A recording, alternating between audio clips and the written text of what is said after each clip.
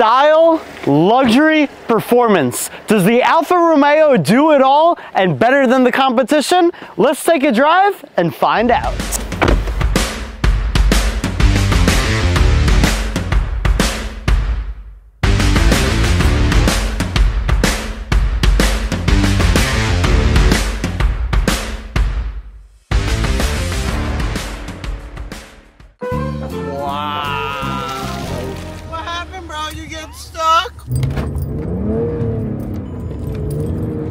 What's up, man? Hey guys. How are ya? Oh, dude, we were parked right in the middle of the street. The salter comes right next to us and just starts pelting us with these giant salt chunks on purpose. Just, I think, because he wanted us to get out of the middle of the parking lot. Oh, hey, Nick. Hey guys, I'm editing photos of my dog I took this morning. Tell me you're a photographer without telling me you're a photographer. Where's Dean going? What's he doing? Does no one see this? What are you doing? Making a teapot. Hey, you can really, That is a cock for a simple thing. Dude, I can make a snowman so fast.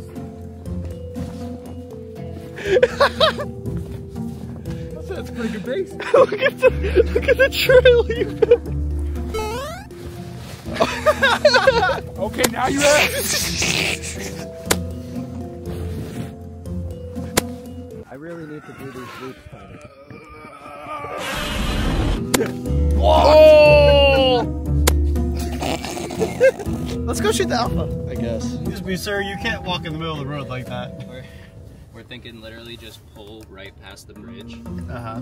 Basically come up this way, hook it left slightly, and then swing it right.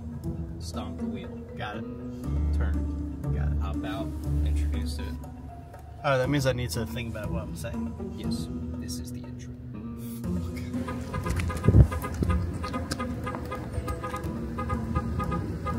That horn's gonna go so fast. 3, 2, 1, action. Now, while it may miss the mark as far as luxury, it certainly makes up for it in luxury. Oh, come on. You didn't see.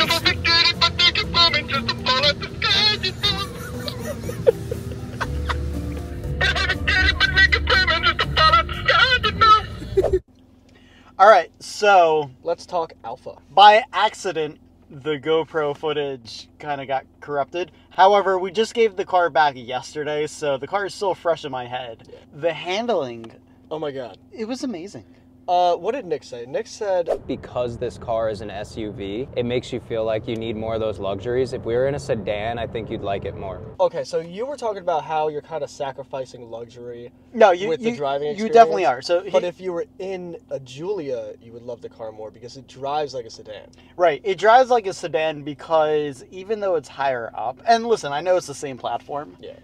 It drives like a sedan because of how it handles. Like Right. your driving position is still very SUV. You're still sitting, I mean, we're in an SUV right now. Obviously we're pretty high up, but like handling wise, that car drove like a sedan. It drove amazing. And the steering too, it had this like really thin steering wheel, and the places where you put your thumbs on the steering wheel was just so perfect. And the steering rack was so tight. I like a thin steering wheel, and it had the big bunny ear paddle shifters that were mounted to the column. Yeah. Not the steering wheel itself. It was mounted to the column, and the transmission was so freaking quick. What was it? Yeah, It is a ZF. Yeah, It's a ZF8 ZF8. speed. It was the ZF8 speed, which honestly, I don't know what Alfa did. They tuned that transmission to be really, really responsive. Same thing in the Maserati. That transmission was very Yeah. snappy. It gave me the same type of feel that the Maserati did. Yeah. Obviously not the same powertrain, but Well, but it's a similar chassis. it's the same transmission as well. Yeah, so like, honestly, I really liked how it handled. Like, you could toss that car into a corner really easily, and the car stayed planted, and then you get on the power end for a 4-banger, right? For a 4-cylinder. Super impressive. Honestly, here's my gripe about that car. It didn't have any sound to it. No. Like, all you heard was induction noise, which is cool, but listen, car manufacturers like Hyundai and Fiat, they've proved that like you could make a really good sounding 4-cylinder, Right. and like put an exhaust back there. But then I wasn't getting any of that. That's why you get the Quadrifoglio. Yeah, though. but like that's a whole different car. Right, but that's how they You know? get you know, like you got like you have the good driving experience. You're missing some of the luxury that you then again get in the quad.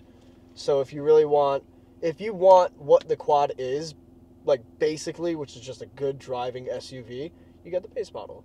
If you want to go all out, have a good sounding one, have comfort, luxury, sport, performance, all that, you get the quad. So you think that Alfa Romeo detuned and took away some driving experience and some noise so that people would buy the Quadrifoglio? For sure. Really? Makes me want the quad because we drove the car for a week. Yeah. And it sold me on the car. I love Yeah, the car, but I yeah. have the same gripes that you have. But it sold me on wanting the quad. Mm-hmm. If I was in the market for that car, I would just get the quad. Interesting. Because that car was so good, and I know that the And quad you know is what? going to fix my issues. I'll be completely honest here. When Alfa reached out to me and they're like, hey, we have the Alfa Romeo, it's the 4-cylinder, immediately, like, my heart dropped. I was like, really? Like, the 4... And immediately, within, like, a minute of driving that car, I put it in sport mode, used the paddle shifters, and it literally, if I could reenact it, it was like... Yeah. And, like, it kicked you every time you use the paddle shifters. And I seriously thought to myself, I go, am I sure I'm not on the Quadrifoglio? I know it doesn't sound like one, but power-wise and torque-wise, this car flies. However, It drove so well. in my mind, I think the suspension was a little too hard. It might have been the really low-profile tires. Yes. In combination with the suspension. But Yes. If anything, give me, like, a choice. It right? didn't have Like, give an me a individual comfort. mode.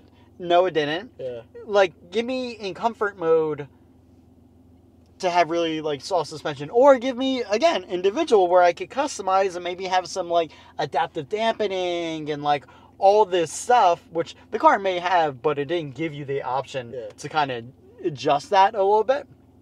But I think it just wasn't a comfortable car. Right. The suspension was really hard. Everything was just hard about that car. And the seats, dude, the seats sucked. Oh, yeah. Same with the Maserati. It was like the same sort of thing.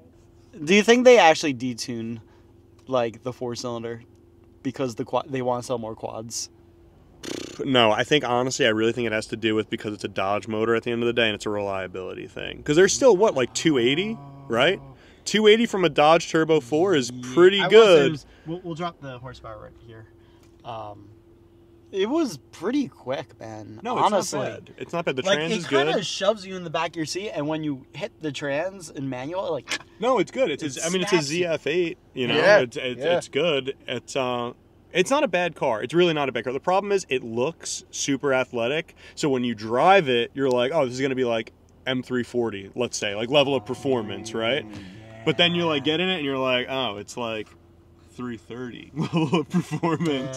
But I guess it's a good thing though, because if you buy it at a price point, it's a perfect lease machine because you can get in it for like $400, $450 a month, and it looks better than a 330. And I think they hit the nail on the head with that car because a lot of the drivers I see driving those cars, they're not like real car people. No, they're it's like a real estate agent car. Yeah, exactly. You're like exactly. two years but in. like it looks really nice and it looks nicer than a lot of the competition. Yeah. And they're like, oh, I'm gonna buy this because it's sexy. And it's Italian. Italian. Yeah. Exactly. Yeah. So Exactly. I think they hit the nail on the head, and the Quadrifoglio is like that really car's I want to a test the stunner. quad. We had the Maserati Grecale Trofeo, which is basically Same motor, 2.9 twin turbo, right? Same chassis, car, same dude. thing. But Maserati, that car was 110, 112. 4-cylinder? No, for for the the- Trofeo. Yeah. But like, It's a lot of that's money. Still a lot of money. That's a lot of How money. much is a Quadrifoglio? Like I think 80. Yeah. I want to say think 80 and then yeah. 90 for a good one, probably. Yeah. Dude, I'd rather save the 30 grand and just get the Alpha. Literally. It's a no-brainer. It's the same car. And it looks better because it created the formula. Yes. You know, they're just shaping the Maserati design language around a car that, like, they're borrowing. So it's like doesn't flow. Well, you see it, it's like Yeah. it looks weird. And The honestly, Alpha's a good looking car. Yeah, I like the Alpha styling wise. Yeah. Like between like, especially the brand new one, like they refreshed it. yeah, like the headlights. I are love sick. the Yeah. headlights. I love the taillight, or the taillights were like smoked. Yeah, yeah. Kind of like Porsche's exclusive manufactured taillights. Yeah. They were beautiful. Alpha exclusive. But I think it was a beautiful car, and I went with my girlfriend when we went to pick it up. It was red on red, and she was hot. like, I love this car. I go, why? You're not a car person. She Yeah. goes, it's just sexy. Yeah, if you know Yeah. nothing about cars and you see that and you're like, wow, you're doing good. You got an Alpha. Like, you know, it has curb appeal. I'll give the Alpha like a 7 out of 10. No, for regular people cars, it's honestly like a It's 9 incredible. out of 10. Yeah. Like- why? Okay, because it looks Regular good. people. The performance is not bad. Like, we're car people, right? So, like, for Yeah, us, it's like... our standards are all the way up. Yeah, Yeah. our standards are up here. Like, for, like, if your mom got in that car, she'd be like, oh, this thing's fast. It puts you in your seat. Like, 280 True. horsepower. Yeah. Yeah. It looks really good. If you know nothing about cars, you might not even know Alfa's like a brand. So you're like, oh, this is an Italian car. It must be expensive. Right? And it looks pretty cool. Yeah, it does look more expensive than it is. So there it is, the Alfa Romeo Stelvio. Now, while this car may miss the mark on luxury, it certainly makes up for it in styling and performance. But is it really worth the $60,000 price tag? Would you buy this over the competition? Let me know in the comments. For more videos like this, you know where to click.